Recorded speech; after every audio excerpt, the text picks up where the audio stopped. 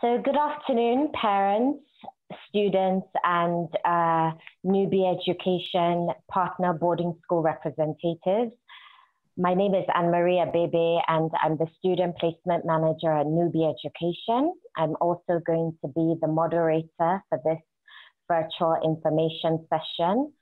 And we are so thrilled to have you join this online event, and we're grateful that you've set time aside to spend the afternoon with us. So Newbie Education decided to organize this event because we wanted to create an avenue for parents, students, and boarding school representatives to interact with each other and discuss the effects and changes and impacts that have resulted from the COVID-19 pandemic. We have representatives from US and Switzerland boarding schools in this session, and they are sitting on the panel discussion, and they're really going to provide information on the measures and processes that they have put in place in order to adapt to the changes caused by the pandemic and to ensure continuity of learning and safety and well-being of students come the forthcoming academic year in September. So this session will comprise of presentations by our panelists. Each panelist is entitled to 10 minutes, 5 minutes to introduce yourselves and your schools, and then the remainder to talk about your COVID-19 responses. Following the presentations, we're going to have a Q&A session where our parents and students can ask whatever questions that they have or, concerns that they have that they would like to be addressed. So without further ado, I am now going to introduce our panelists. So we've got Gillian Townsend from St. George's International School in Switzerland. Hello, Gillian. Hi there. How are you? Okay. And I believe this is your colleague. I'm so sorry I didn't get your name. George. Yeah, I'm the head of Father. Oh, it's a pleasure to meet you, and thank you so much for joining the session. We've also got David Baker from St. Johnsbury Academy in the States. Hi there, how is everyone? Hello, David. We've got Jessid Agon, who's representing Amerigo Education. Hi, everyone. Hello. We've got Chip Audette, who's representing Cardigan Mountain School in the US. Hello. Hi, Chip. Hello. We've got Sheye Adekobe, who's representing EF Academy, also in the States. Hi, Sheye. Hello, everyone. And we've got Sarah Fry, who's representing Brillantmont International School in Switzerland. Hello, everybody. Bonjour. So thank you so much to our panelists. We are honored to have you on this session, and we're excited to gain insight into the contingency measures that you have in place. So I'm just going to announce some house rules. So like I previously mentioned, each panelist has 10 minutes to make their individual presentations. And we've got a Q&A box here. So our parents can type in whatever questions that they have into the chat box. And once the presentations have concluded, I will read out the questions to the panelists to answer. I'm now going to pass on to the Newbie Education Executive.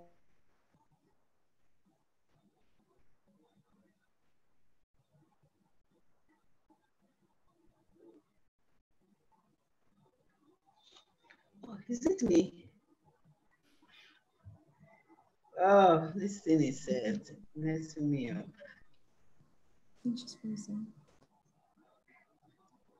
Can you hear me? We can hear you, Rose, loud and clear.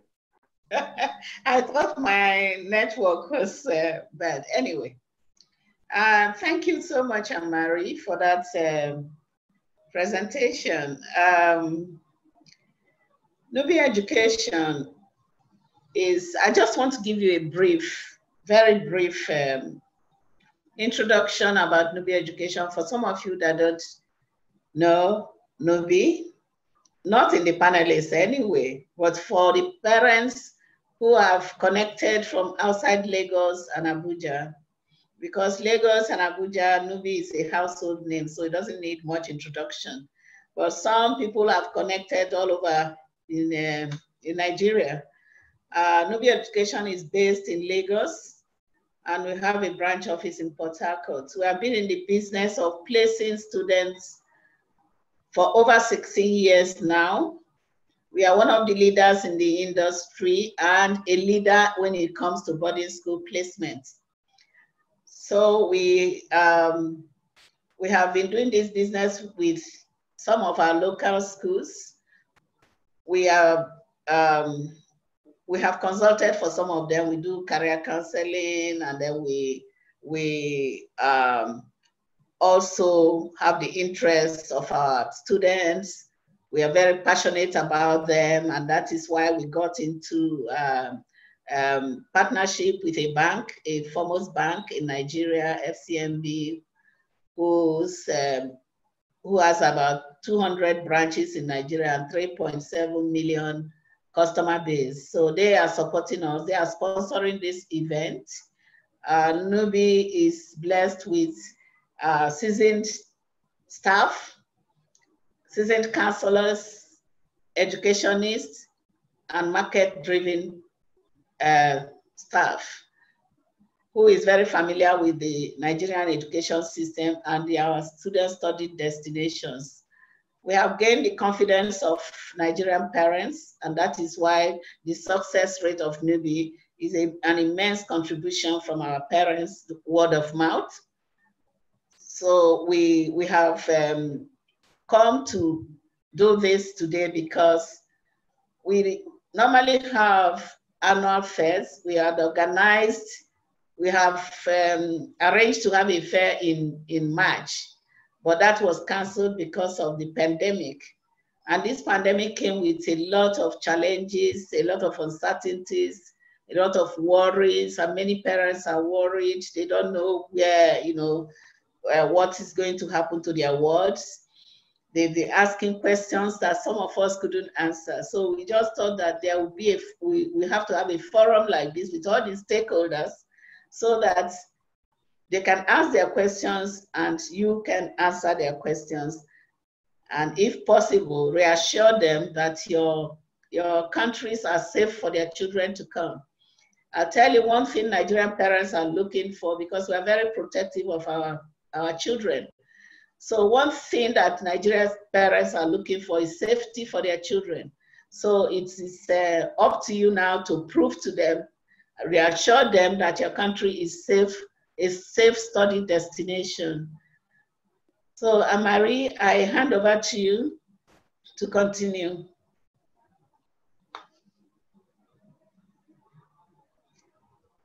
Jesse, you are our wallpaper. Can you? Anne-Marie's back. Yeah, can you? I'm so sorry, everybody. I just got logged out. I guess it's just. Yes, and then Jesse that took over from you. Oh, thank you, Jesse. Thank you so much. Okay, so yes, Jesse Dagon of Amerigo Education is our first panelist. So over to you, Jesse. Right. I'm going to share a bit of it's a very quick presentation. I just want to have you guys see a little bit of what we are. So as Anne-Marie said, it's going to be a quick 10-minute presentation. I'm going to give you guys a quick overview of what Amerigo is. So we are, let me just take this down. So we're a group of high schools in the United States of America. We have 10 high schools in the US. You can see them on your screen. We have 4 schools in California, 1 school in Houston, Texas, 2 schools in Chicago, 1 in Minneapolis, Minnesota, 1 in Lexington, Kentucky. and one in New Jersey. These are 10 high schools that are, they have A and A+ niche ranking. You can Google that on niche.com and you can see the rankings of all our schools. And we even have schools that have been recipient of the Blue Ribbon School Award 4 times in a row. There's only 1% of the high schools in the United States have been recipient of that amazing award for 4 consecutive times, and one of our schools is being awarded with that. This is our model. We call ourselves a comprehensive boarding program. We work and partner up with top high schools in the US, and we provide our international students academic support, mentorship, and cultural immersion. We know what an international student is and the challenges that you guys can face. So 90% of our schools are American, with the population is American. So we only have a very small percentage, is 10%, but we know how to deal with this 10%. So we bring all these support together to make sure that everyone feels welcome, is well mentored, and has the best outcome possible. So this is our response to the COVID-19 situation. We came up with something that is called Start Anywhere. And the quick thing that I want to give you guys is I want to provide you some information on how are we responding to the challenges? How can we challenge our students, even if they are back home or they're going to be able to start with us? So I prepared for you guys a quick overview of what we have. So what we're doing is not a remote learning. What we have is online learning. You have to be that there's a difference in between remote, which is what the majority of schools were forced to do at the end of their school year, at the beginning of the pandemic. They're having to do Zoom classes, but that's not online. Online is a course that is being well designed to teach the students how to learn online and then how to absorb math, science, and all that kind of stuff. So we have learning success coaches. All our students that are unable to join this September because of the pandemic and travel restrictions, they will have a university advantage coach that is going to help them to start their application even from online. There's going to be a seamless transition from whatever you do back in Nigeria online. There's going to be a seamless transition to our program in the US. Regular check-ins, about 3 to 4 check-ins a week. And what we want to do with this is, we know how difficult it's been for parents to be teachers, because parents are teachers, they're not parents. What we want to do is we want to remove that task from them. We want, leave the teaching to us, and you just have to be a parent. We will be looking after the daily academic curriculum of the kids. That's all our job. I prepare a quick video that's going to be right after this. It's about a minute video that I want to show you guys. So even if it's online, our students are going to be able to choose whatever they want to study. So from the regular classes, math, science, biology, chemistry, our students will have the opportunity to learn entrepreneurship, forensic science, psychology, biology, French, German, Spanish, arts, guitar, whatever they want. And remember, these credits are going to be seamless. The transition is going to be seamless for when you start back in the US. I prepared this really quick video for you guys. I'm going to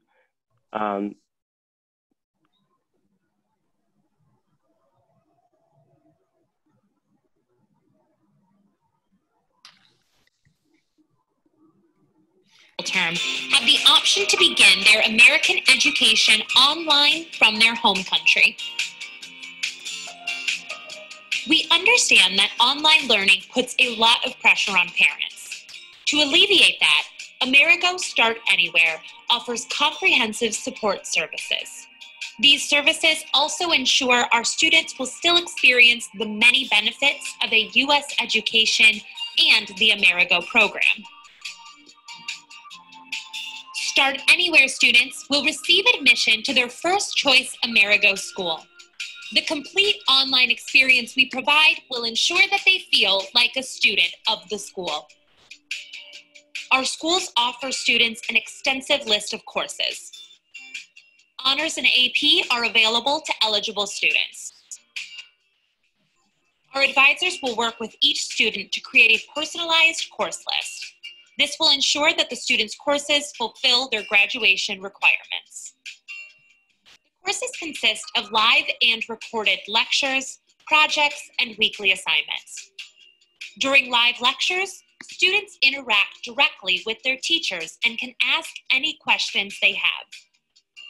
Amerigo will also provide students with academic tutoring, university guidance support, and English language learning. To ensure students stay on track with their studies, each student is assigned a learning success coach who will provide one-on-one support and monitor their academic progress. Start Anywhere still gives students the opportunity to experience American culture. Students will work on projects with their classmates in the US. Together, they will collaborate and complete assignments no different than when they eventually arrive to campus. They also have the option to join extracurriculars and partake in Amerigo's vibrant campus community. Amerigo will host virtual activities, including workshops and trivia nights. As soon as students can safely arrive to the US, their transition to campus will be completely seamless. Start Anywhere credits will immediately transfer to their high school transcript. From there, our Amerigo students will continue the rest of the school year safe, healthy, and academically prepared. So that is a quick video just to see in real life what we're talking about. And we have prepared as well, really quickly in the last minute that I have prepared as well what we have called the honors track. And it's a way for students to start anywhere, or even if they can travel, and come out of our high school program with a $15,000 scholarship for university. So students that complete the honors track from our high schools will receive a $15,000 scholarship for their tuition in university in the US. That concludes my 10 minutes, and I will hand it back to Anne-Marie. Thank you so much for your presentation, Jesse. From the video and from your presentation, it's evident that the Start Anywhere program, is really geared towards providing students with, academic expertise, the same student experience and, support to set them up for success, similar to if they were enrolled on a face-to-face curriculum. We'll go into detail about the 15K scholarship because, Nigerian families always love to hear about that. So I'm now going to pass on to the next panelist, who is Gillian Townsend from St. George's International School in Switzerland. Hi there. Okay, I'm just going to share our screen here. So we've prepared just a short presentation with some photos. So just bear with me one moment. That's okay. Okay. Should go. Okay. So hopefully you can see there on the screen an aerial shot of our campus here in Switzerland. Yes. So this is a view of our campus, and we are very lucky that we are located on the shores of Lake Geneva. So we have a fantastic location. We are very close to Geneva, in fact, only 1 hour away, but we have a fantastically green campus. So we just want to spend the first 5 minutes giving you a short overview of our school. Maybe studying in Switzerland is something new for Nigerian families to consider. And then the last 5 minutes, we'll talk a little bit about the Swiss response to COVID and how we are managing health and safety in the classroom. So we have some fantastic facilities at St. George's. We have a very green campus. You can see that we have the football pitch there, tennis courts, we have basketball courts, and lots of space, green space for our students to enjoy. So as you mentioned, we're in Switzerland, Switzerland really being the heart of Europe. There are several languages actually spoken in Switzerland, but we are in the French-speaking area. And as I mentioned, we're around 1 hour away from Geneva and 2 hours from Zurich. So it should be quite easy for students to be able to get here and very close by to Lake Geneva. St. George's at a glance. We have a long history here at St. George's. We are a co-educational school, so we're actually a mixed day and boarding school with around approximately 400 students. Around 80 of those students board with us and live here on campus. We are a school that has a Swiss ethos. We have a very traditional British rigour in our education, but we're also truly international in that we have over 60 different nationalities with us. Our boarding is available for students from age 10 to 18. And I think important for me to note here is that our studies are in English. Of course, our students do also learn French and really have the benefit of being immersed in French, in a French-speaking environment, but our students will be studying the majority of their subjects in English. And just briefly, our programs, I think many Nigerian families are probably familiar with a GCSE program, and that is something that we do offer here, which is preparing our students in senior school to complete the IB diploma or a general diploma. And then our students head off to universities in the UK, they go to the US, Canada, some of them stay here in Switzerland, and many other destinations around the world. So I'll hand over to Mr. Carver, who'll give you a brief overview of boarding. Thank you. Yes, hello everybody. So the boarding here at St. George's is about 80 students, co-educational. We have a rather lovely balance, about 50-50 boys to girls at the moment. Spread over 3 floors in the boarding house, which is actually in the heart of the campus. So we're very lucky we don't have to walk through a village or town to get to our school facilities. It's all within the safety and security of the campus. We have a mixture of single rooms, double rooms, triple rooms for students to share or if they choose to go in a single room. We're about to undergo some refurbishment as well, which is rather exciting. So the whole boarding specific areas are going to get revamped over the summer. Our boarding staff are purely pastoral. So our team of boarding staff do not teach. We are full-time focused on the pastoral education of the students. So yeah, very, very dedicated and professional team. We have a good program, as you can imagine, of weekend activities, based as we are about half an hour, 40 minutes from some prime ski areas, the beautiful Swiss mountains, sailing on Lake Geneva, and visits to cities, whether it's in Geneva or Lausanne or further afield to, hopefully in due course back to Milan is only 3-4 hours away. So we're very, very lucky in what we can sort of offer in terms of an enrichment program here. Obviously, students living on site have access to all the facilities you would expect from a leading international boarding school. So they can use those after school finishes, over the weekends, but also part of our sort of co-curricular enrichment activities, which run after school every day, which the day students and the boarding students take part in. These are activities offered by staff and professionals on the school site, but for those students who want to go to the next level, we've got excellent football clubs, rowing facilities, horse riding, all within a very short distance from our front door. And we actually had a boarding student who was a weekly boarder, is in the Swiss national rowing team and trains. We made allowances for him to be able to train regularly. So there's that next step that we can go to, and we're very fortunate on that level.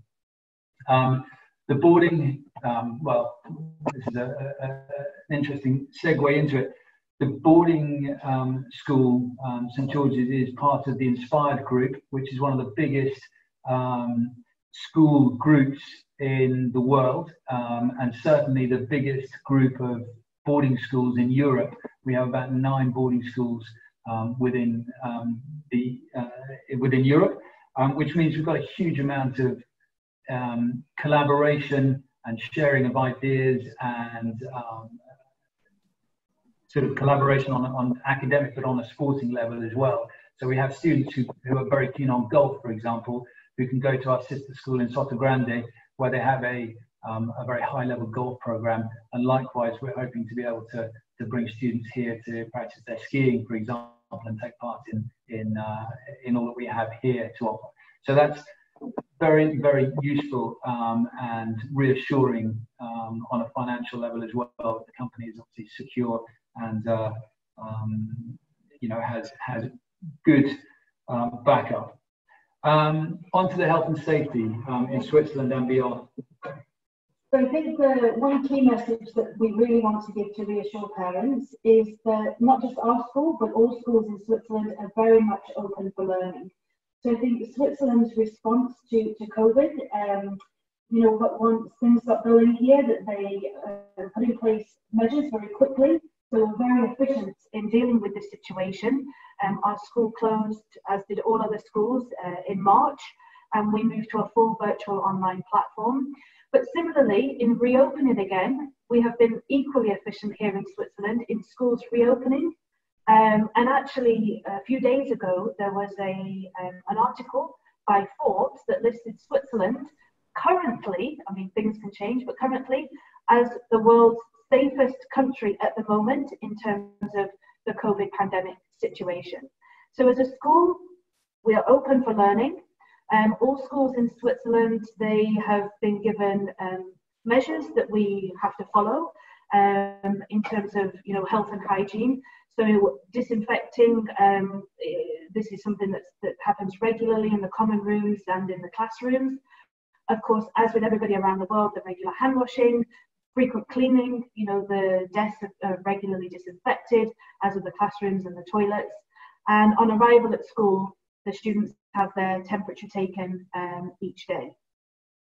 From a sort of boarding residential side of things, for the younger students up to and including year 10, there is no requirement for them to be in any kind of social distancing from each other. So we're very fortunate that for our younger students, it's very much, I've got two daughters here at the school who fall under that category, and they're delighted to be back in what they consider to be school as usual, playing with their friends, they're outside, they're playing, you know, taking part in all the clubs and activities after school, obviously respecting and social distancing with their teachers, but amongst themselves, it's very much business as usual. Our older students came back this week, and for them, because they're treated as adults, they have to social distance from themselves, and that just means a limiting on the number of students in within the classroom. So allowances have been made for that. If students would like to wear a face mask, it's absolutely their own choice. There's no requirement to, but they are encouraged to, and to maintain the social distancing, as Julian, I think, just mentioned. So I think to wrap up the sort of COVID response within Switzerland, I really feel that we've been so lucky in how quickly the Swiss federal government and also local governments got onto the issue. We're blessed with a very, very, well, a world-renowned health system who feel very comfortable in their management of it, going not just at the moment, going forward. To give you an idea, we went recently from a maximum of 5 people in any one group together to 30 people last week, I believe it was, and now we're able to actually have groups of 300 together. They feel confident that they're able to manage any further outbreaks based on the response in March.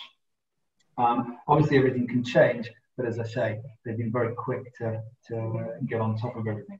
And I think importantly, just to note from our point of view, our boarding house is expected to be fully open in September. If for any reason it isn't, we do have contingency plans in place, but right now we're working towards being able to welcome all of our boarders in September as we normally would. And also right now, there is currently no quarantine imposed in Switzerland for people coming from overseas. So like we say, things can change and we have measures in place, you know, in case things do, but there is no quarantine. And for those students that can't currently be here, so our boarding students that are still in their home countries, we continue to operate a full virtual classroom so that learning can continue as normal for everybody. And finally, we've just got a couple of photos. We've got posters around the school outlining our daily school rules, so for students to follow in the hand washing and so on, as we would expect. And then just a few photos here. You can see the lines there on the road for students to remember to distance, taking temperature checks in the morning, and then plenty of hand sanitizing stations around the school as well. Yeah. But as a boarding school that models itself, or has done in the past, very much on the British system, we are, well, and a lot of schools, boarding schools here are affiliated or members of the Boarding School Association of the UK, which works very closely with the Australian Boarding School Association. I think you know, they give very, very strict direction and very good information, such as their COVID charter that was launched recently for schools to aim to be able to deliver to reassure parents that this, you know, the boarding environment, school environment is safe. So that, coupled with Switzerland as a renowned safe area, is I think a very strong endorsement. Absolutely. Thank you. I'm sorry if we went over our 10 minutes. It's not very easy.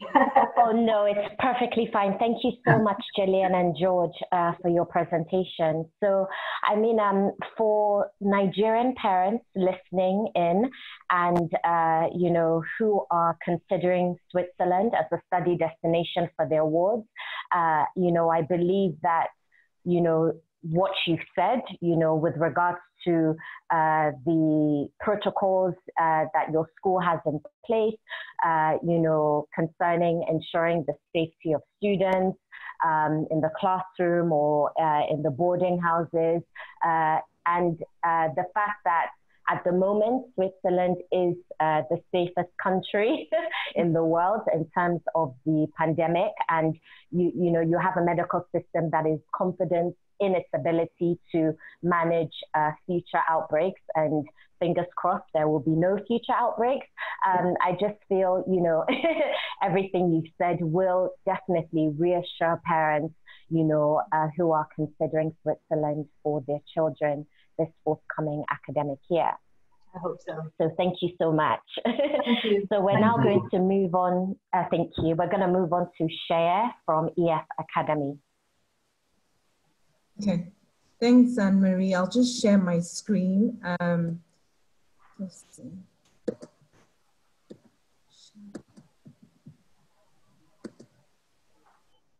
Yes, we can see your screen. Okay, I'm sorry, I just have to go back. So EF, it's a boarding school in the US and in the UK.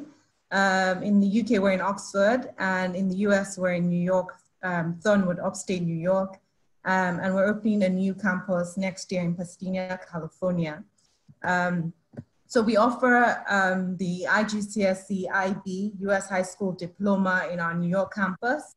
And in our Oxford campus, we take students at age 16, and they come for either the IB diploma or the A levels, and we prepare them for university. And this is the new campus in Pasadena that will be open next year, September. EF in itself, Education First, has been around for over 55 years. And we cover different programs outside academy. So we have Holt University, we have EF Language Program, we have EF Cultural Exchange. So we do everything you could possibly think in the educational space. And this, especially in a time like this, has made us very aware of how diverse and how international we are, and how we should prepare for our kids, our students, when they come in September. I'm just going to skip this briefly. This is how EF work. We work backwards. So we, from day one, ask our students, what do you want to study? where do you want to go? And we kind of make a tailored pathway program for each student, looking at like their subjects, the co-curricular, and also work experience. So that's something we support our students with even during this time. So we have some of our students during the summer break who have been matched up with different companies, and they'll be doing like online internships. So they have that at the moment and still getting support. So this is just a deep dive into what they have. And just the new experience. EF is a very international school with over 75 different nationalities and different home offices, admission offices in different countries. I sit in Nigeria and manage admission for West Africa. So it's really about being in an international, diverse environment. And these are examples of where our student university placements this year in the US alone, and also in the UK. So it's more of like, it's a very, very international school. So that's why we need to understand, you know, especially now in COVID, we have to think not just the US alone, but, you know, how are we going to receive students from all over the world? I'm going to show you what we're doing in terms of COVID. Just give me a second. So we've come up with something called the EF Promise. I'm going to play this video now, and this is something we've shared with all our parents and our teachers and students, and I'll explain after the video what the EF Promise is all about.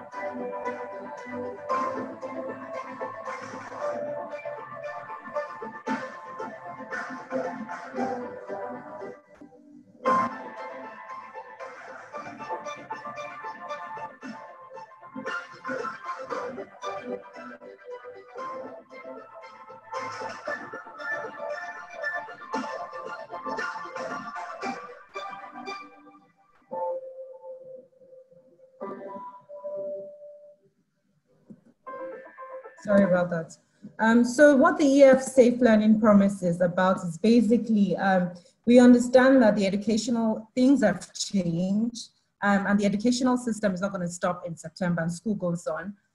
We have different parents that we've been speaking to and students, and we have received different kind of feedback. There are some parents that are comfortable sending their kids off in September, and there are some that are not, and that's the reality of what we're facing now. And so at EF, we have two options. School, no matter what, starts in September. However, parents have now flexibility of sending their kids when they feel comfortable. So we know, for example, students from Nigeria especially are going to be having, especially the students that need visa, would struggle with visa application and when the embassy opens. So we have now made provision for them. So come September, if you're on this other school of thought that you need visa, you need to apply, we have the option for you to start online. So we started the online EF virtual learning third term, and we've gotten feedback from our parents, and we've been able to revise what we started with. And because you're going to start online, we have that option of, so it's everything that's going to be happening. It's just going to have log in online and get on with the material and get on, and we're offering support. However, we understand that it's not going to be easy for every child, as we have, like I said, 75 different nationalities. and different time zone. So you're going to be logging in. We're going to be taking into consideration the different time zones. You're going to be logging in and having a long window period to submit assignments. In terms of health and safety, we already have at EF, we have staff and full-time staff nurses on campus taking care of our students, but we're also saying before you leave your home country, EF is requiring a health certificate. So you're required to do a COVID-19 test 7 days before departure. And when you get on campus, every child is going to be retested, just because we want parents to be very comfortable with their kids on campus. We also understand that sharing of accommodations would not work as we used to have. So we're also practicing social distancing. We're giving students more space in the room. So we're encouraging more en suites. Apart from wearing of masks within campus and the temperature checks, we're also, during this period, because we're going to have options of people starting online and then transferring. So we understand that, from a financial perspective, it will be unfair to ask the parents to pay the same amount. So parents who are not able to start in September and start online to when they're ready will be getting up to 25% of their tuition refunded to them, as well as accommodation fee. So it's now up to the parents to decide, when do I feel comfortable sending my child off? And it's just based on, giving that parents their reassurance that whenever you're ready, we're ready to receive your child. But in the meantime, we're going to be supporting them. So pretty much that's what we have at EF during COVID-19. And that's how we're supporting our students come September. Thank you. Thank you very much for your in-depth presentation, Cher. So the contingency measures that your school has in place are very rigorous. I know an area that our parents, the genesis of a lot of our questions from parents has centered on, like you attested, the pandemic has drastically changed the way in which learning is delivered, with schools closing early around the world, face-to-face classes being suspended, and teaching moving online. I know parents are sort of concerned about how their kids will adapt to virtual learning. In Nigeria, we still have the travel restrictions in place. We do not know when international flights will resume. So until these restrictions are lifted, yes, parents want to know what support is going to be made available to their children. So we'll talk more in detail during the Q&A session about how your existing students have reacted to virtual learning. Are they engaged? Are they motivated? Are they connecting with their peers and their teachers? And what is their current mindset?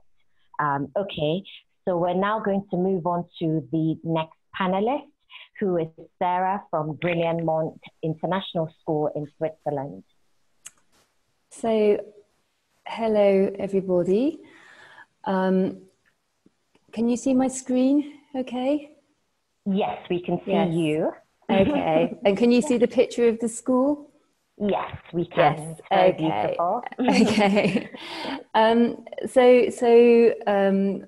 My colleagues from St. George's, hello, who are just down the road, have talked a lot about Switzerland and the measures that we have taken. And in Switzerland, certainly, we are managing the COVID situation in a very positive manner. There has been this study that came out, which put Switzerland at the top, the Forbes study, at the top in terms of how countries had managed the situation. So that's very positive and very encouraging. The Swiss people have responded very well to the measures taken by the government. And I think the key message actually in all this is that every context is different. So this is the Swiss context, but this is the context today, and maybe in 2 months it'll be different. And I think, you know, every school we've had to adapt very quickly to protect the safety of our students, of our staff as well. And we will continue to do so and continue to adhere to the measures imposed by the local authorities, so that we adhere to the restrictions and the guidelines that they give the schools. Our school actually is maybe a bit different to some of the others in the sense that we still have boarding students here. We initially, when the pandemic came out, we were talking about students who might not be able to travel home at Easter to their families. And so we envisaged staying open over Easter to provide support for those students. And then the situation developed very quickly. And in fact, the students coming from countries where we thought it was too dangerous for them to travel, it was actually a situation where Switzerland is being confronted with the pandemic and serious numbers. So the students who wanted to leave, obviously we felt it was better to encourage them to go home to their families. But there were students who were unable to leave. And for example, a boy from Iran who would have had to go back to do military service in his country. And so these students have stayed at the school. And in fact, we still have 2 students. We have our graduation on Friday with a virtual graduation, but we have 2 students who are still here who have been wanting to get back, but have been unable to do so. And we've always said to them, you know, this is your home, and as long as you can't get back, then you are absolutely, of course, welcome to stay here. And we have boarding staff who are still here looking after them. So it's quite an odd situation, and the school with just a couple of students is very different to our school, which normally has around 80 boarding students. So we are a very small boarding school. We're in Lausanne, in the French-speaking part of Switzerland, so about 20 minutes away from St. George's, which is just down the road. So we're in the heart of the city, and a lot of our students who are coming like to be in the city. But for those students from the beginning of March, from the 5th of March, we did not allow our boarding students to go into the city. So they were kind of on lockdown on campus before the authorities made us go into lockdown. So we took those precautions to protect the community, and our boarding staff have not been off campus since then. So I think, you know, everybody will be quite relieved when the students can finally get home to their parents, and we can start to live a bit more of a normal life around here. So we are in the centre of Lausanne, as I say. We were founded in 1882 by my husband's great-grandparents. So we're a family-owned, family-run school. It's always been in the family. We're very proud that the school has this family feel, has this family ownership. It's very important to our identity, and particularly because we are a small school. So that's also the family values are what made us say to our students, you can stay here. You know, we're not just here for the good times with you, we're here to help and support you through the bad times. So that's what we did over the past few weeks. So unfortunately, our students normally would enjoy all the opportunities that being in Switzerland can give to them, which means going out to do sports activities in the city, going to the theatre, cultural events, going skiing, going further afield on trips to Zurich or to Milan or to Paris, because we're very close by to all these places. They haven't obviously been doing that for the past weeks, but we are hoping, and we're fairly confident that in September, for the start of the new school year, that if the situation continues like this, we will be able to open as normal and provide these opportunities for the students, because being able to discover the local area and further afield is an important part of the programme.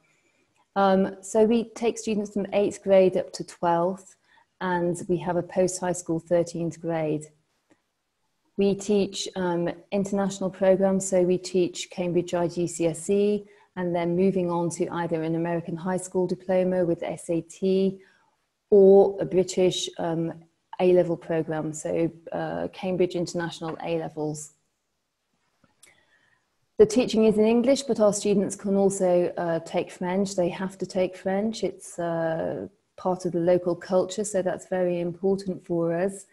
And we're a very small school, as I keep saying, so very small classes, an average class size of 9, with lots of teacher contact. We have a few day students as well who come, around 10, 15 day students who come, but primarily we are boarding, that's our main focus. So after Brillantmont, our students, they take, well, they're taking the AS or the A-level, or the American high school program, or they can actually take a combination of the two. So they might be destined to go to the States, but might want that academic challenge that A-levels can bring. And so we can very much personalize the education to the students. And this is a slide showing the different destinations that they go to. So the majority going after to university in the UK, but some staying in Switzerland if they've got the right level of French. Particularly the hospitality, the École Hôtelière of Lausanne is an important destination for us, or Geneva or Lausanne University, but also going to the States. So boarding school life is obviously a lot about the extracurricular, and as I said, that has been restrained over the past few months.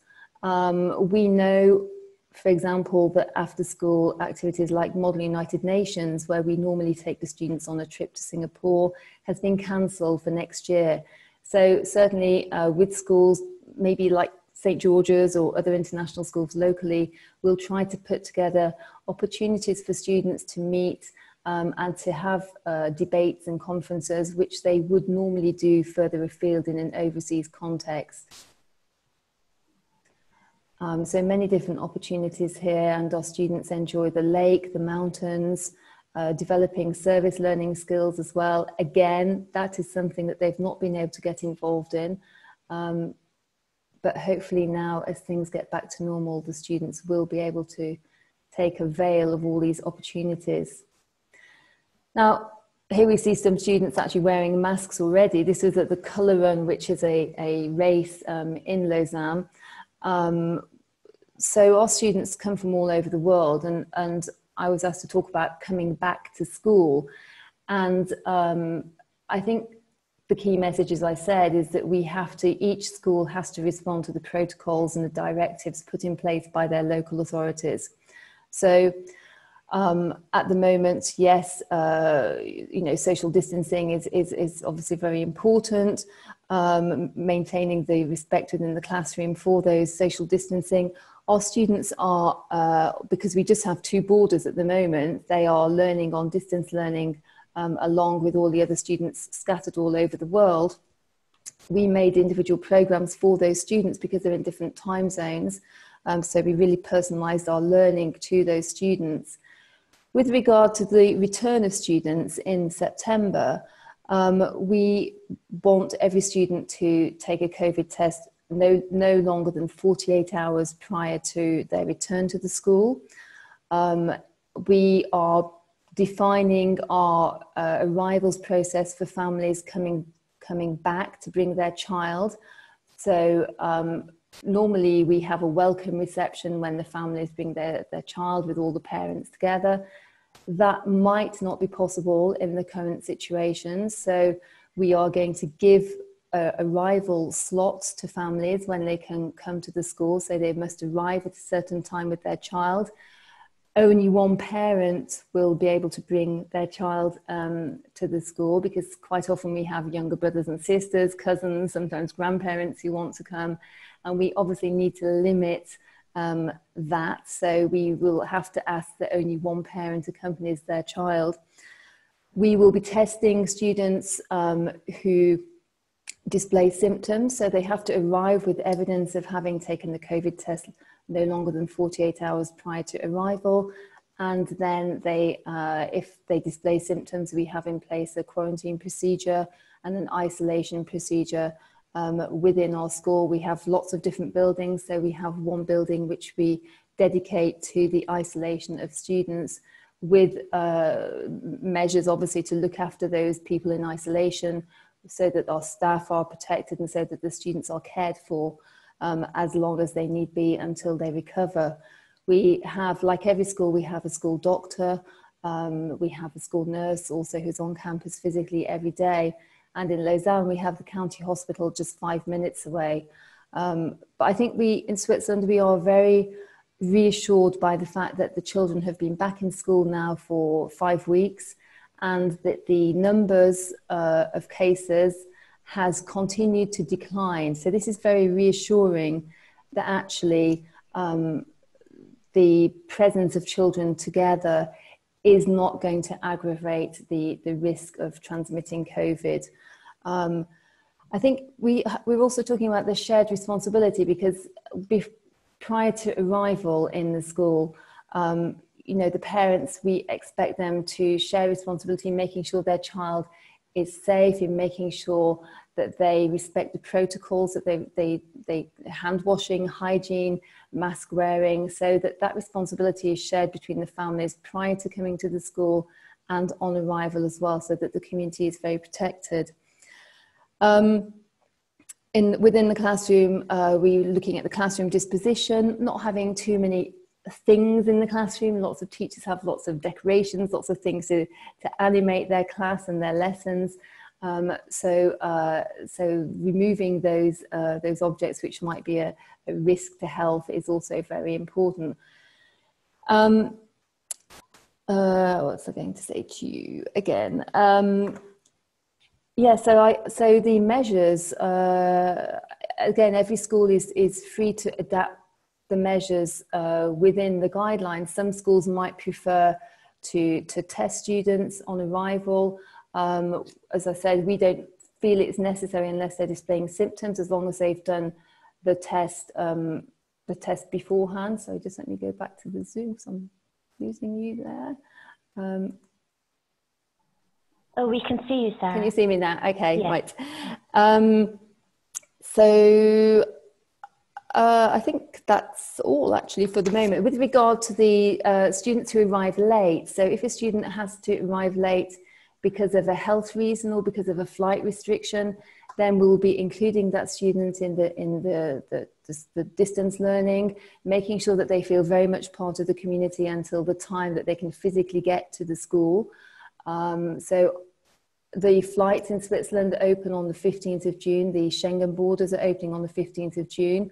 We know that flights from Asia are starting to happen in July.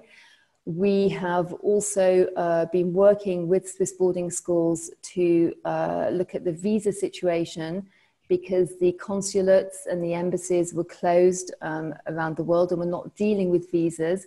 And typically a Swiss visa might take 3 to 4 months, so it's quite a long time.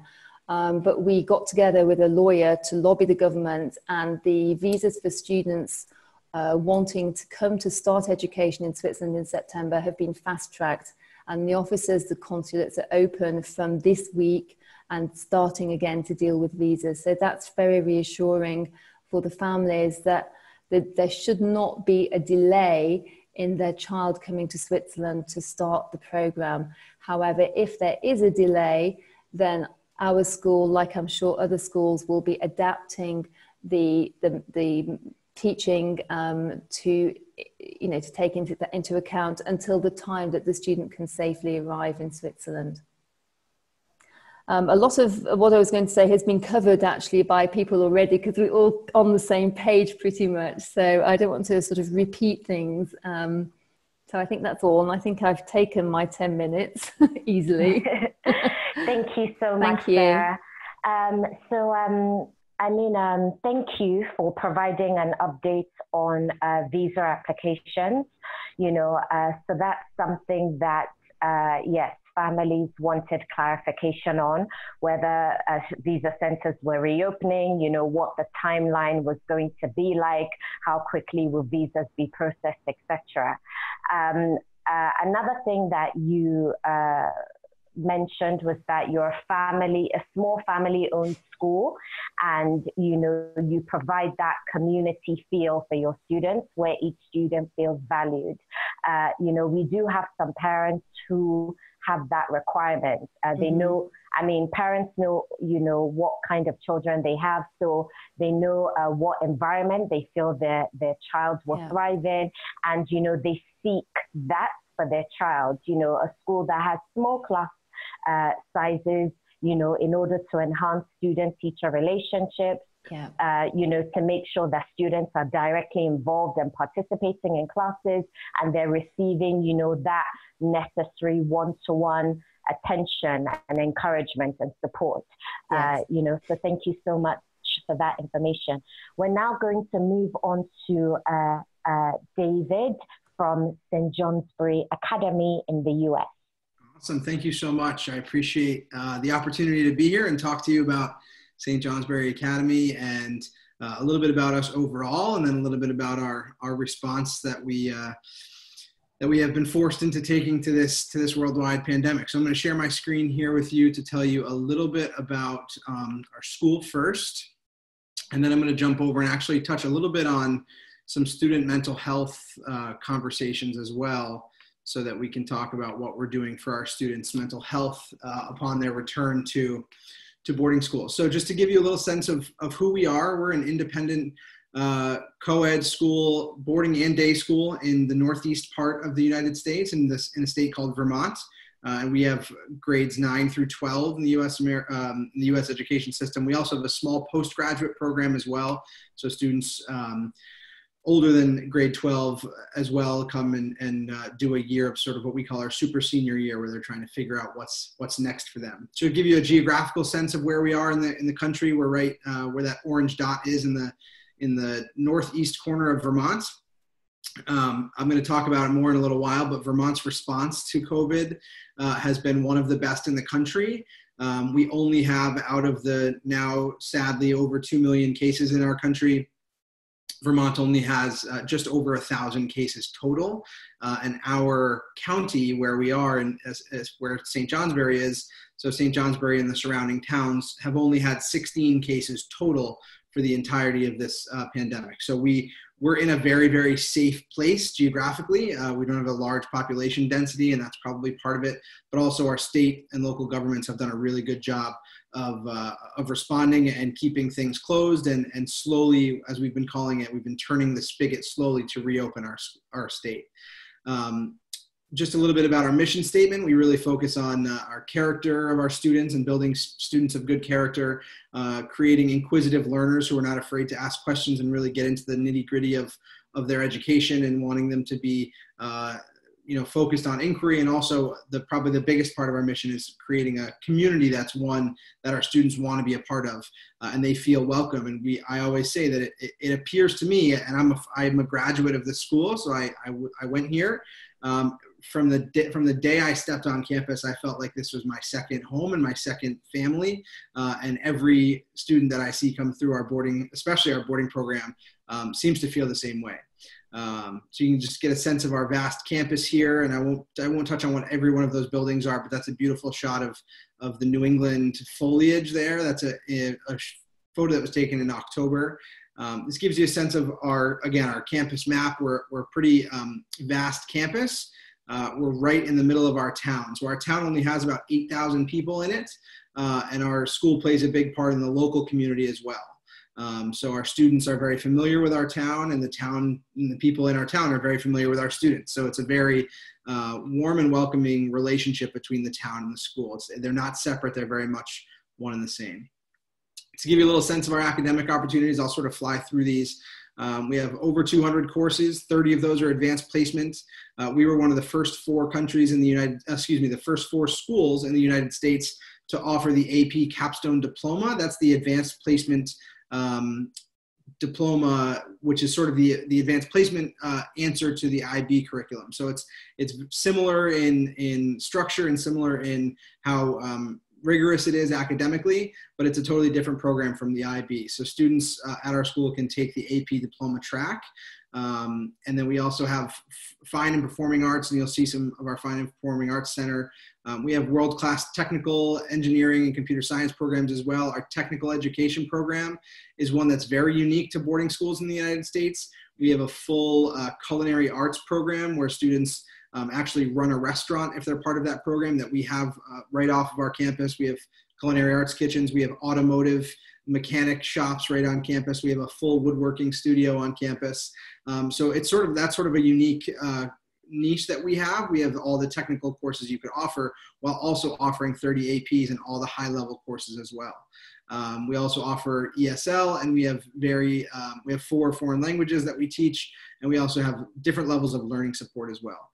We follow a university style schedule. So this sort of shows you what our schedule looks like. These are just example schedules, but we follow a 5-block schedule. And usually one of those blocks in each semester is a free block or a study block. And then you fill the rest with the blocks sort of as you see fit. These are some of our signature programs. If I had more time, I would go into all of them because they're amazing. But I already talked about the AP Capstone program. We have a biomedical and health services certificate for those who are interested in going into the medical field. So if you're looking to study pre-med and then go to medical school, you can start working on those types of things at our school. We have a vast fashion design program with an amazing fashion design studio. We have post-calculus mathematics, so university level math, pre-university engineering and robotics. We have had in the past a robust international travel and cultural exchange program. That remains to be seen what that'll look like this year. This is more about our engineering center and our brand new virtual reality lab that we just added. So we're really trying to be at the forefront of sort of the STEM field and staying up to date, if not at the forefront of technology and education. It's something that we felt very lucky about our ability to provide for our students. It's an amazing program and all state-of-the-art materials. We're a very traditional American school in the sense that we have 48 interscholastic athletic teams. So these are varsity sports. Our students are not competing in a prep school league. They're competing in what's called the Vermont Principals Association Division I. So we're the highest division of competition in the state of Vermont. And our sports are broken up into 3 seasons. So the fall, you'll see that we have the cheerleading cross country in that list, and then the winter sports season, and then the spring sports season. So students can play a sport in each one of these seasons, and they're encouraged to do so. We've already had the governor of Vermont give the okay to reopen some sports training. And I'll go more into that too when we talk about our response.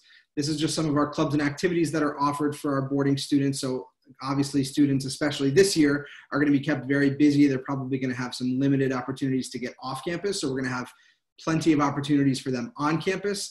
And these and probably many more activities will pop up as well.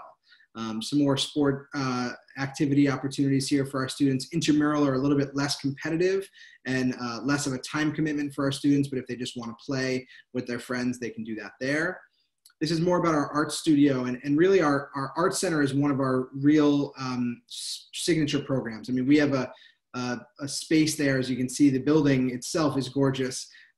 It's really a university level fine arts facility. So if any student is very interested in arts, whether it's digital art, performing arts, or fine arts, I would love to talk more because we have a really fantastic program, and I can go into a lot more detail. Just some more photos of our facilities here. Some of our athletic facilities are shown here. We have an indoor pool, weight room, 5 athletic fields for our athletic programs. As you can see, the aerial view there, the one all the way on the far left is our American football field, and then our soccer pitch, and then our field hockey field to the right. Some photos of our boys' dormitories, our girls' dormitories, looking at things that we do throughout the region on the weekends and things like that. And then just some fast facts about our school. So as you can see there, the top fast facts were founded in 1842. So we've been around for over 175 years, and we've been a boarding school for about 130 of those. So we're represented by 30 countries, and we have about 250 boarding students in our school, with a total population of about 1,000 students total. So we have a larger day student population, but our students are in classrooms of about 10 or 12 to 1. So we still keep everything very small within our classrooms. And that's sort of the overview of our school. And I put together a little slideshow about our response as students go as far as student mental health, and really keeping a focus on that. And I know I don't have that much longer as far as time goes. I'm trying to keep my time here, but I'm going to show you sort of what we're talking about as far as how we're responding with student mental health. So one of the things that we've talked about within our school is that there's just a general uptick in adolescent anxiety and depression and mental health challenges over the years. Luckily, students have technology to keep them connected to their friends, and that has allowed them to sort of fill a social void during this whole COVID-19 outbreak. It's been tough for some students, but from our health experts on campus, really it's students that probably have already struggled with mental health that are struggling the most with this change. So the main things for us, we're providing mental health resources for our students. Really, we've utilized 3 full-time counselors on staff, and students can drop into those as needed, or they can schedule counseling sessions with those students. This is something that most U.S. boarding schools have, mental health resources for students. There's no negative stigma. We really like to make sure our students know we want them to have the best possible mental health and mental wellness that they can. And so we encourage them to utilize these resources while they're on campus. The biggest change, and probably the biggest thing that we're thinking we're going to have to manage, are the expectations of what students think boarding school is going to be like, because obviously they're going to be coming into a totally new world and something that is new to us as well. So, boarding school typically is all about physical and emotional closeness with people and getting people connected on a very sort of intimate basis, because we want those relationships to be built. However, this year, we're probably going to have to focus on doing that in much smaller groups. So our dorms are going to stay, our dormitory groups are going to stay closer together. Within our bigger dorms, we may have smaller families or pods that people are part of, and they spend most of their time with those students and those faculty members. Also, obviously, encouraging proper physical health to help mental health. We have lots of sports that have already started and lots of outdoor physical opportunities for students too. Exercise programs, biking, hiking, swimming. Vermont is a very outdoor recreational friendly state, so we have a lot of opportunities for our students. We wanted to talk a little bit about the contingency plan. So just so everyone's aware, the governor of the state of Vermont just 2 days ago came out and said that schools will open in the fall. So we are planning fully 100% that we're going to be open in the fall. Like a couple other people have said, things tend to change by the day, and that's why we won't want to make any big promises right now as far as what the contingencies are going to look like, because we have to adapt as the governor is giving us directives. As of right now, what we know is that people are planning to be on campus. All of our boarders are planning to be on campus, and we may have to call those students who are coming to board with us back to school early for not even calling it a quarantine, but more of an isolation and observation for maybe a week or two before the school year starts. And during that time, we'll have lots of outdoor activities for students, but also some academic enrichment too. So some ESL classes, ACT, SAT prep classes, and things like that. So if students have to come back early in order to prep and make sure that they're healthy, we're not going to make them just sit in an isolated room. We're going to have opportunities for them to do things as well. Something that I think is really important for the parents who are listening here, and I know my time is up, I think it's important during this whole process, no matter what school you talk to, asking the questions during the admissions process. What services are offered at your school? What are your contingencies? How are your dorm proctors trained during this difficult time? How will my child be oriented to your school, and how is that different from years past? I think it's also very important for you to discuss your child and any concerns you have in detail with your school's health services director. Try to get connected with them, have conversations with those people.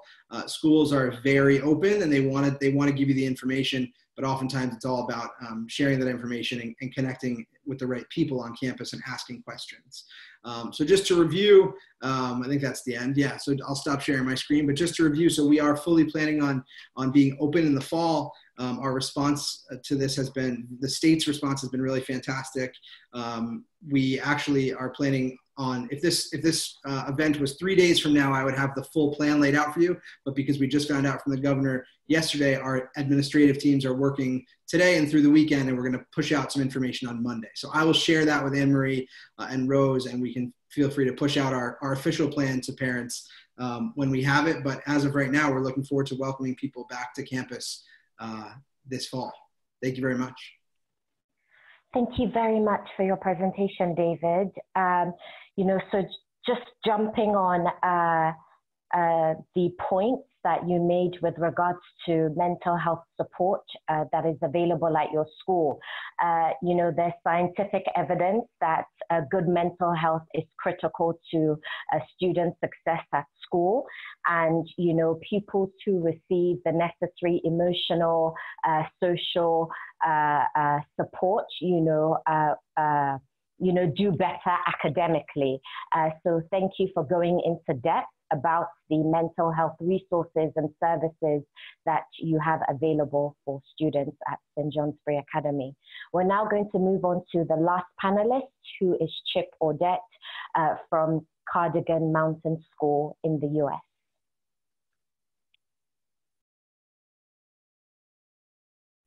Hi, Chip. Okay, so he started sharing his screen.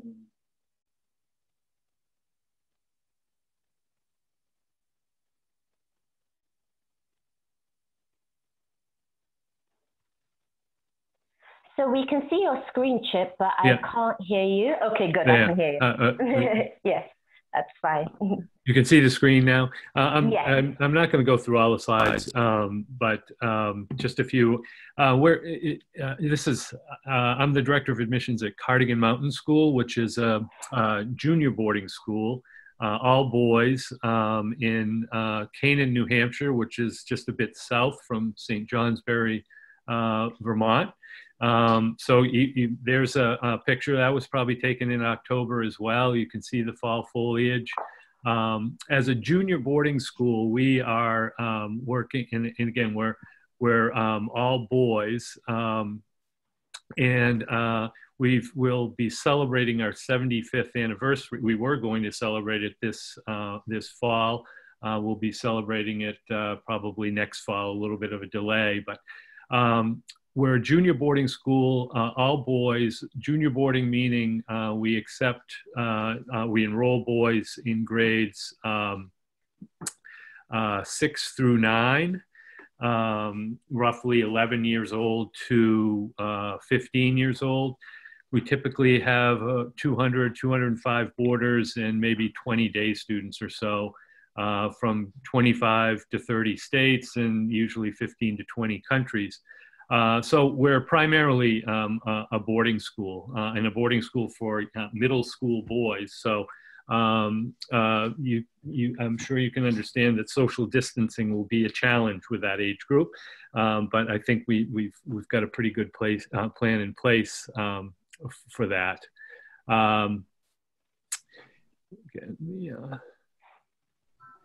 We do also have a co-ed summer program.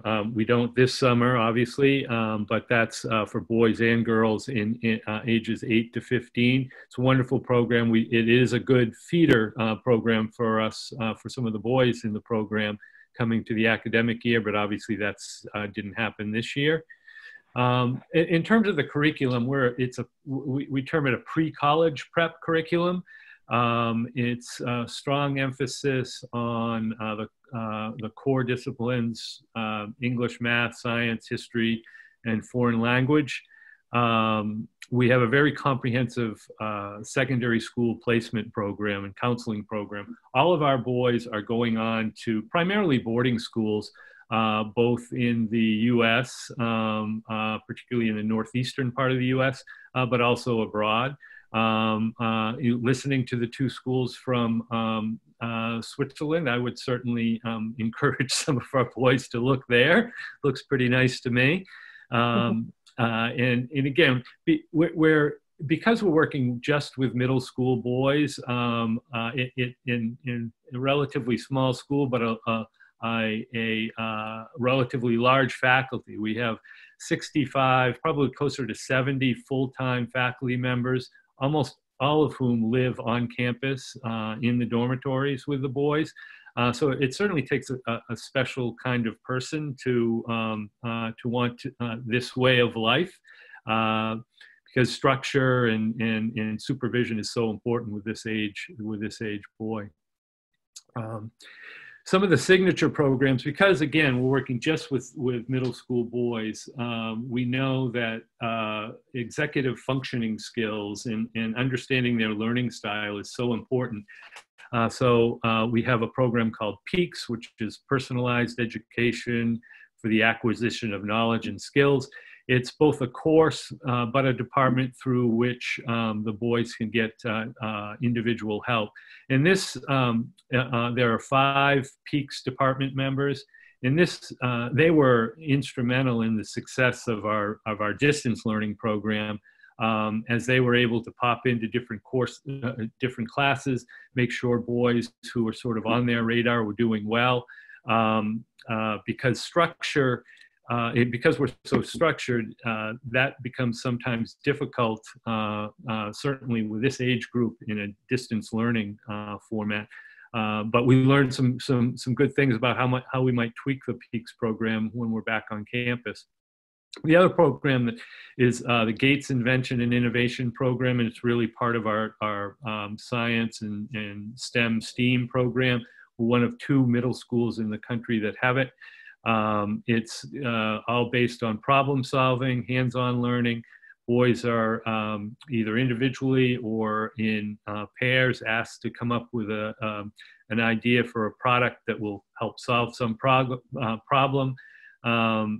They design that in the EPIC Center, which is the design lab, and then build a prototype in our Gate shop, which will actually have a new home this fall.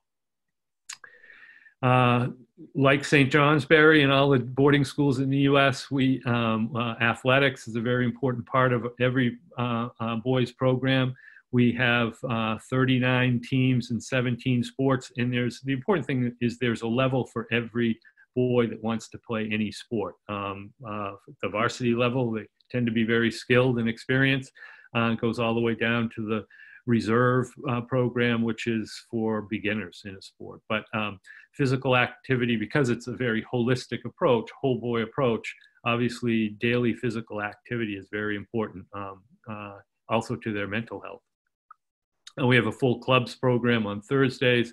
Like a lot of schools, we take a little break from sports, and there's almost any club a boy wants to participate in or start is possible. Again, we're almost all boarding, so we have 16 dorms that range in size from 6 to 16 students. All students live in a double. There are no triples, and there may be a few singles. Obviously, if we have an odd number of kids, somebody's living in a single. And for our international students, the new students always will share, will always have a U.S. roommate. That's part of the experience that they want, and that's so we provide that for them. We put a lot of emphasis on leadership and character development. These boys at this age are very impressionable. They're trying to figure a lot of things out. Their social emotional growth is very important, but we also want them to develop the leadership skills so that and understand that leadership takes a lot of different forms, but when they leave Cardigan, they can go on to secondary schools where they will continue to take on leadership roles. The advisory program, and again, with this age boy, we want a lot of contact with different adults, but the advisor is very important, not only to the boy, but it's also the point person for the parents. They meet with their advisors 4 or 5 times a week, just to check in. And again, that's the advisor is there to make sure each boy is initially adjusting to the school okay, and that every aspect of his life is going okay. They monitor the classroom, the academics, the athletics, dorm life, everything for that boy. And again, can be in constant contact with, or often in contact with the parents. Weekend activities will probably look a little bit different this year. Typically, we have a lot of off-campus trips that are chaperoned by faculty members divided into teams. We're sorting through that now. We really don't know what that'll look like. So we suspect that the on-campus activities in the student center and the various athletic facilities, the art facility will play a larger role in that. The class of 2020 matriculation, as I said, the secondary school placement is an important part, particularly for parents. And it's usually about 35 to 40 different schools that our kids go on to. For the secondary schools out there, I would note that we usually have about 80, a captive audience of about 80 students who are all going to go somewhere the following year. So you're certainly welcome to reach out to our secondary school counselors to talk about your programs as well. I'm not going to get into the summer session since it's not happening. Just a couple of things. I mentioned the Gates program. This building is currently under construction. It'll be ready for the fall. It's about 19 or 20,000 square feet. It will house the Gates Invention and Innovation Program, the Design Center, art classrooms, and as I said, it will be ready. It'll allow, and there's a picture of it. It will, I'm going to stop sharing my screen now.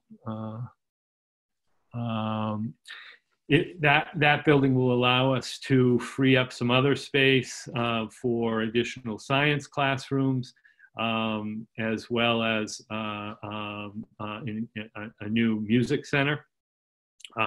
Again, all scheduled to be open in the fall. Speaking of the fall, we have put a stake in the ground and said we're going to be open as scheduled in September with students on campus, probably earlier than September. We suspect that all of our domestic boarders will be able to get here. We feel that a lot of the returning international students will be able to arrive. The question in large part is for us is new international students, whether they'll be able to get visas and navigate the travel bans that may still be in place. But in terms of having students on campus, again, we're in New Hampshire and like Vermont, we're at St. Johnsbury, we're pretty rural. COVID has been relatively well, not non-existent, but we're not exactly a hotspot. So that's been welcome. I too will speak a little bit about the mental health aspect. We have one full-time counselor for our 225 boys. She has actually been working remotely throughout this whole process with many of the boys that she had been working with before. I think what David was saying too is that it's very important that the communication is transparent.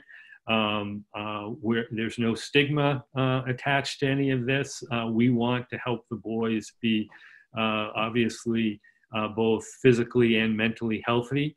And like most, as David was pointing out, like most schools, we have a very, very good health center that addresses both physical health and mental health. And we suspect that some of the, or many of the boys who have been dealing with some mental health issues will very likely continue to do so, and there will likely be other boys who, given everything that's gone on, will need some support as well. And so we're ready to do that. As I said, we're fingers crossed. Based on what we know now, we've and again, David, we're actively putting our plan in place, and we'll be communicating that with our families, both new and returning, early next week.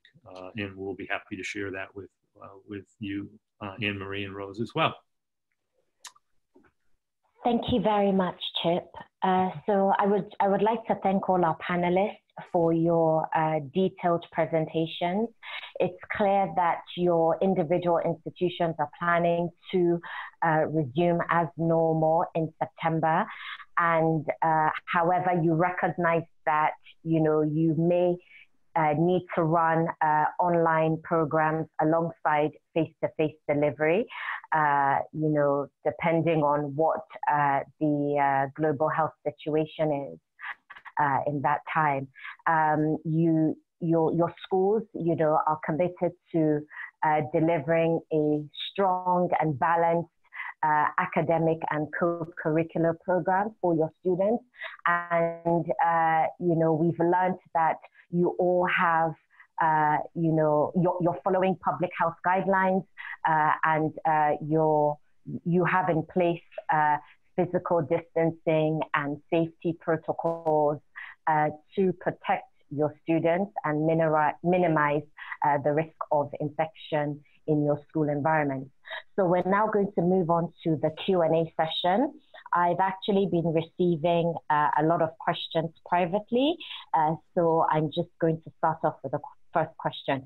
Before I do so, I'm just going to say I'm not directing the questions at any panelist, so please feel free, to say if you would like to answer the question, so any panelist can answer. So the first question is, okay, we are all aware of the pandemic financial impacts. Can you confirm if your schools will render financial assistance to families that are unable to afford the full cost of education?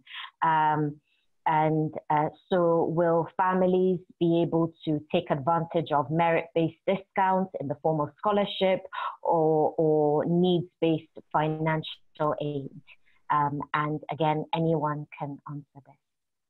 Oh, okay, I would actually like to say, could we have a panelist representing a school in the US and one representing a school in Switzerland, answer each of the questions? Okay. I can take this one for the US team, if you guys don't want, if you guys don't mind. Right, so yeah, we, as I said, we have 10 high schools, and we have been talking to them, and they know what's happening in the world. Even our own local students are having difficulties as well. So we have come up with merit scholarship base that is going to help our students that have been affected by COVID, are going to be affected by travel restrictions, to apply for merit scholarships to one of our high schools. So we still have, and I'm pretty sure that David and Chip, we still have spots available for fall 2020. And even though people are thinking about 2021, we're still thinking about 2020. So we still have availability for students to apply for scholarships for our fall 2020 intake. And as I just mentioned, another thing that Amerigo is doing to help those families is in the near future. So once that student graduates, we are going to help those families of those students that perform at a higher level at our high schools to apply for a $15,000 scholarship when they go to university. So we're going to be picking up the bill for those $15,000 when those students apply for university. So we want to help them before they come and upon arrival with a scholarship, but we're also going to help them once they graduate, because we don't know how long the impact of this COVID is going to last in families, right? So we want to help them from the beginning through the year and towards university. Thank you very much for that, Jessid. If we could have either Sarah or Gillian, also provide, the okay, the are you okay with that, Gillian? Support that they have in place. Okay. well, every school is different. So certainly I can only speak for our school with regard to the financial situation, but I say every school is different, but I do suspect that everybody is trying to be very flexible and helpful and understanding to families. And certainly with regard to terms of payment, normally, for example, in our school, you pay the first 2 terms before a certain deadline. So we have had families ask about changing the deadlines for payment, about instead of paying the first 2 terms together, if they can pay the first term and then have the invoice for the second term a little bit later, or even to have special staggered payment conditions which are very personal to their situation. So that's something that we do as a school, and I imagine that lots of other schools are very open to enter into discussions about payment terms. With regard to scholarships, at our school we have a scholarship for 8th and 9th graders. So for a student coming into 8th and 9th grade, we have a scholarship to the value of 20%. So that's a significant amount. It's up to 16,000 francs if it's 20%. It's a merit-based scholarship. So a student who has a special talent, it's on a portfolio, it's with the normal admissions procedure and presentation of a portfolio. But we do have that scholarship, but it's not something that we offer in the higher grades. But certainly we are getting requests with regard to financial flexibility, and that's something we, as I said, I think all the schools are open to. With regard to the school fees for the past term, for those students, sorry, I have a little fly that keeps flying in front of me. With regard to this term, we gave a reduction to the parents. We wrote to all our parents saying this is the amount that we were prepared to give to, because we understand that the students were not getting the full boarding experience. So certain costs, like obviously the food, the laundry, the housekeeping costs, the non-fixed costs were deducted, and we offered a reduction to those families who wanted that. Some of them very kindly said, no, we're giving that to the school, that's okay. But we gave them the option, and I think a lot of the schools in Switzerland and probably all around the world had that kind of gesture as well. So we are very sensitive to the financial situation of our families. Thank you very much for your input, Jessie and Sarah. Okay, so on the subject of virtual learning, I have a question. Okay, so this parent wants to know how your current students have adapted to the transition from, the usual education in classrooms to virtual learning. If we could have share, because I believe I mentioned this after your presentation. So if you could please address this question, and then afterwards, if Gillian and George could also answer. Okay, with the virtual learning, immediately before even the US banned students, we've already started planning ahead. And so we've already transferred our students to virtual learning. And so what we did this term is we understand, because EF is very international, like I stressed earlier. And we know that, even with the lockdown and students going back home, there's going to be the issue of different time zone with the learning. So what we've done is we use Google Classroom, and we've made it more interactive in the sense that, you're going to be away from home, and we know that everyone cannot meet the same deadline. So we post the assignments and things that they're required to submit, and they're required to submit in the Google Classroom 48 hours before the deadline. So there's a window of 48 hours, so students are flexible. We also had a survey for both parents and students from this term. And so what that survey brought out, and kids and parents were quite honest. They will tell you what they liked, what they did not like, and how they feel we can improve. So we've taken on those feedback and we've worked on it. It's something we're still revising for September when the students start. So that's what we've done in terms of the virtual learning. In terms of co-curricular as well, we've had some of our co-curricular activities done virtually. And it's interesting to see, especially with the students who are submitting their IB arts. So we had like a showcase of the IB arts display. This is something that we normally do on campus, but we've had that IB arts display for everyone in every campus to see, and everyone take part in it if you're interested. So it's just the little things of how we can just, you know, bring everybody together and ensure that they at least have something to do other than academics. In reality, some have taken it well and some haven't.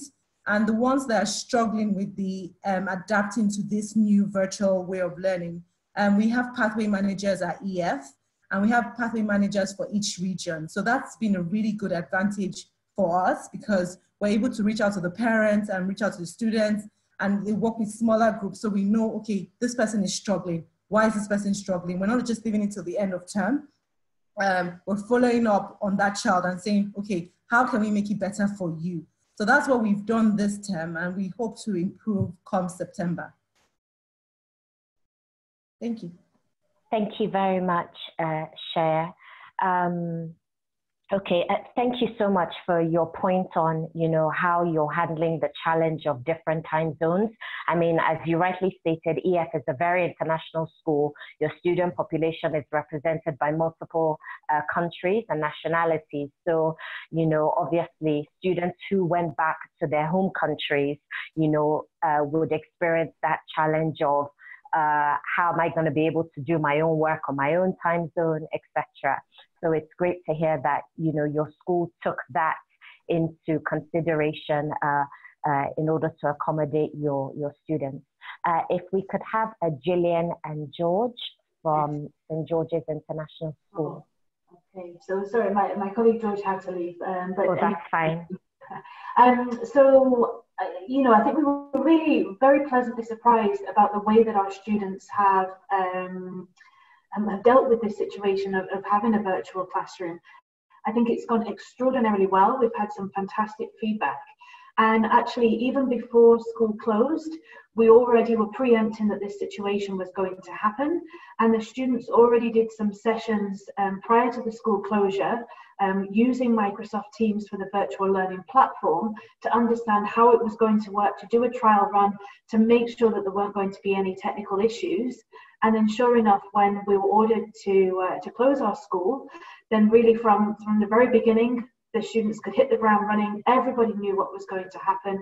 It was very clear, and it's worked very, very well. I think particularly for the older students, they coped a lot better with it. I think for the younger students, it's certainly a little bit more challenging. But actually, our students have followed their normal daily timetable. Every morning, they've had a check-in with their personal tutor.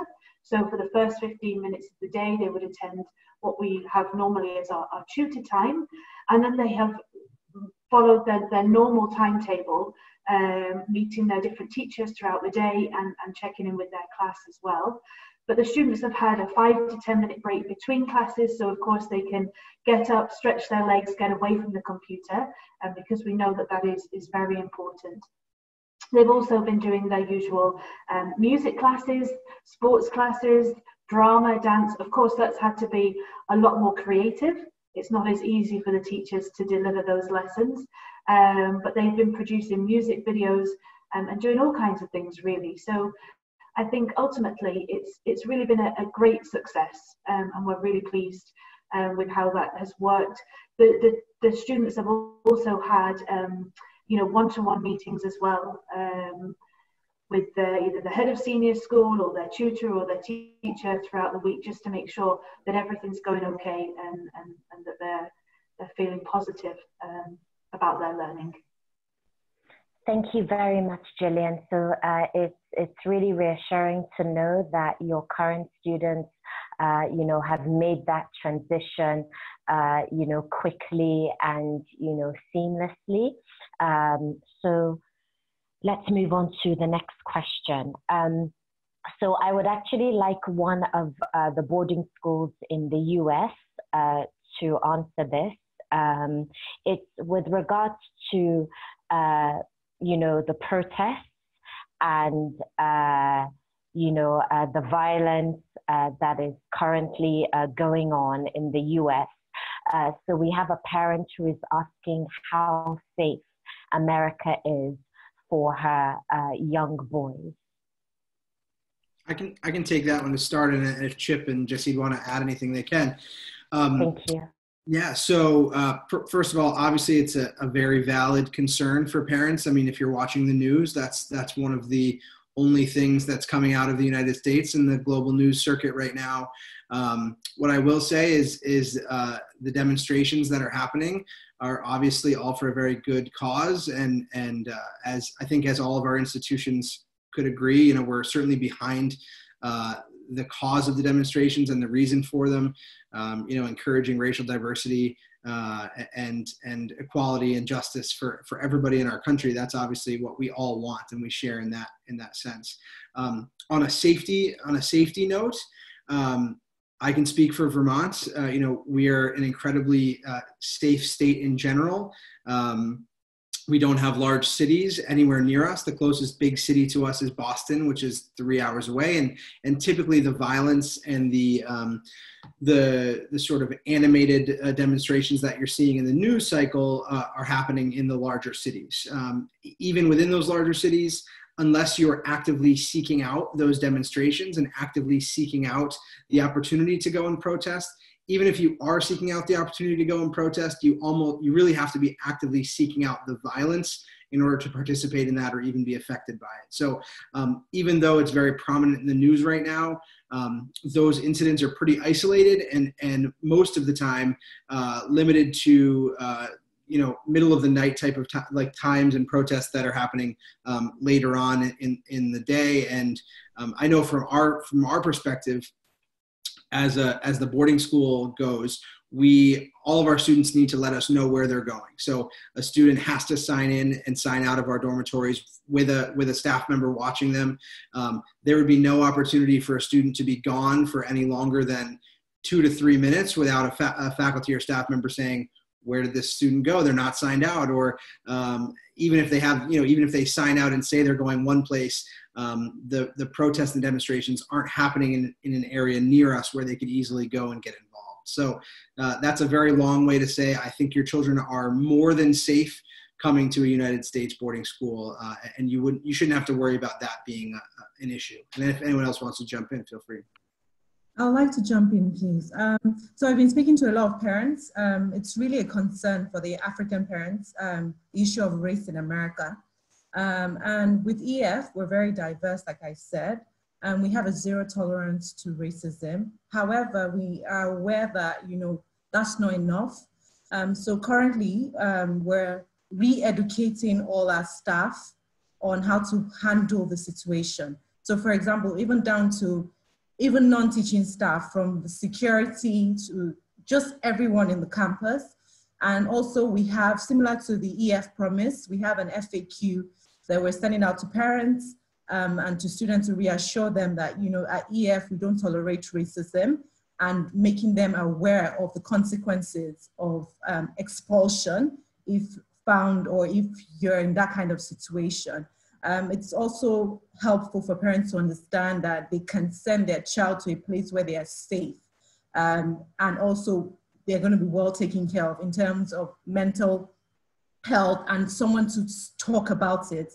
I know we're just not leaving it down to, I know Black History Month is a very big thing at EF New York, but we're not just limiting the talk on race and equality just to that week.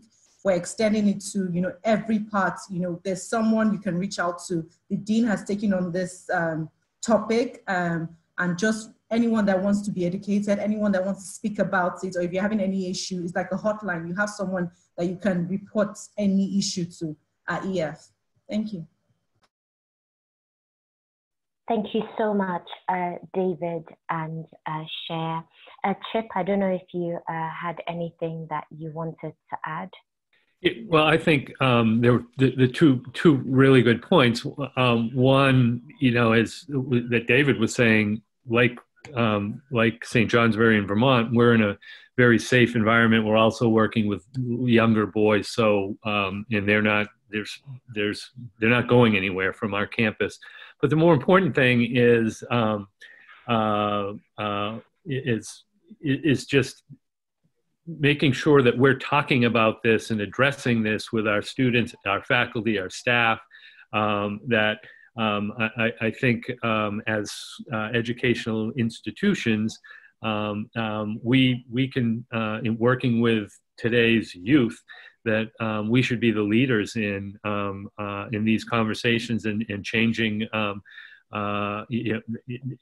promoting change and anti-racism, and that's a real. I think every school has come out with some statement about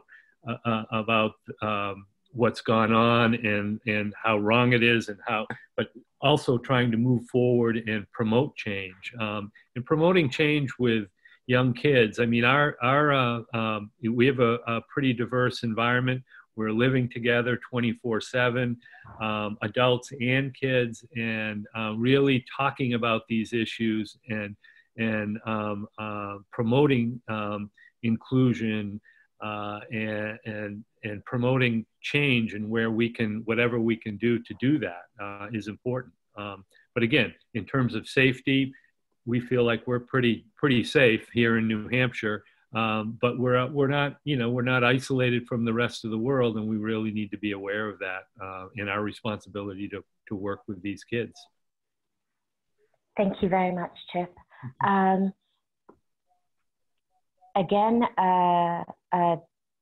Well, actually, I was going to say again, this is just for the U.S. boarding schools, but I think it will be nice to also hear from Jillian. So Sarah of Brillantmont, touched on the visa application situation. So yes, we'd like to hear from our American boarding schools with regards to what's happening with visas. So are you aware of visa centers reopening? Are visa applications being processed or attended to? I mean, obviously the timeline as to how quickly visas can be processed, will be impacted by the pandemic. But if we could just have your take on the current situation. I can just chime in a little bit. So I'm based in Spain, and so we have a large population of students from Spain going to the US, and it's reopening the first week of August. The United States Embassy in Madrid is opening the first week of August, and they are giving priority to anyone with relatives or anyone that is going to study in the US.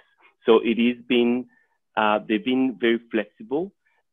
You log in, you do all your service, you punch in all your data, and yes, it is true that you're gonna get an appointment probably for November or December, but it's just a matter of having a call with them and saying, right, I'm an F1 student, I'm applying for a boarding school in the US, and my classes started second week of August, first week of September, and with that said, and presenting your acceptance letter, you're gonna get an expedite appointment.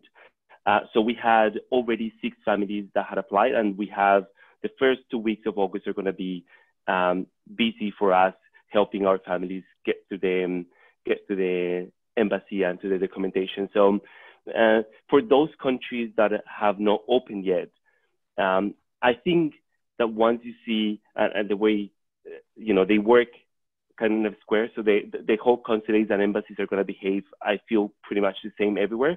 So they're going to give priority to anyone that has a relative in the US that you want to go visit, and anyone that is going to study. So that one for us, it benefits us a lot worldwide. Thank you so much, Jessie. Mm-hmm. I just want to add to what Jessie said. So with us in Nigeria, the embassies are not open. And with our students, you know, we're getting a lot of calls from the parents who they just want to know what's happening, just have an idea of what's happening. So we've been speaking to the embassies, nothing yet. But what we are doing is, you know, we know it's going to open soon, but what we're trying to do now is get them all the relevant documents and get them ready for the visa application. So the school has already started sending their I-20, the admission letter, applying for your visa, just checking and making sure that, you know, you have everything, so that even when it opens, they are able to like submit the application and at least get the first few appointments. So that's what we're doing currently here for the Nigerian students and students from Ghana as well. But that's pretty much what we can offer for now. And we're going to be updating them as we get more information. Thank you very much, Jessie and Share. Gillian, I wanted to ask if you had anything to add to what Sarah mentioned about the visa situation for Switzerland. Not necessarily. I mean, as Sarah mentioned, the visa offices will be reopening next week. We're just hopeful. You know, Switzerland is renowned for being an efficient country, so hopefully that helps. You know, there is always a lot of international students coming into Switzerland, so we're hopeful that they will prioritise those applications. There could be delays. I mean, in which case, if students can't be here for the start of term, then, you know, we will work with them to ensure they can join us as soon as they can. So hopeful next week things will start moving again, and students will be receiving their visas in time. Thank you very much, Gillian. So I would just like to say a big thank you to all our panelists. Thank you for your in-depth presentations. You know, thank you for addressing the questions and concerns that we have from our parents and students. I'm now going to pass on to the Nubia Education Executive Director, Mrs. Omonobi.